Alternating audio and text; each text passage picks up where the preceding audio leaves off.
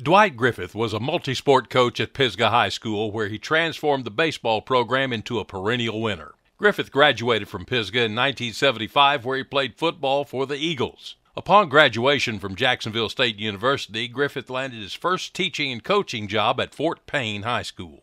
He served as an assistant football and basketball coach, eventually being named head baseball coach in 1981, leading the Wildcats to the DeKalb County Baseball Championship. After 1 year at Fort Payne, Griffith returned to his home school to teach and coach. He served on the staffs of Pisgah football, softball, and girls basketball, and saw Lady Eagle programs win 3 state softball championships and 1 basketball title. Griffith was named head baseball coach for the 1989 season and enjoyed great success for the next 16 years.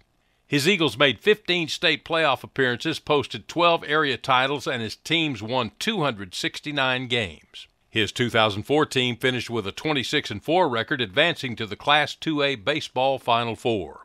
6 of his 16 teams won 20-plus games, and he saw 8 players sign college scholarships, including both of his sons, Ryan and Andrew. Other scholarship players included McGee Caperton, Matt Weaver, Dusty Roden, Jason Mays, Matthew Gant, and Matthew Darwin. Griffith brought great success to the Pisgah program, including many improvements to the baseball facilities, new dugouts, concession stand, press box, home dressing rooms with lockers, lighting, bleachers, scoreboard, and more.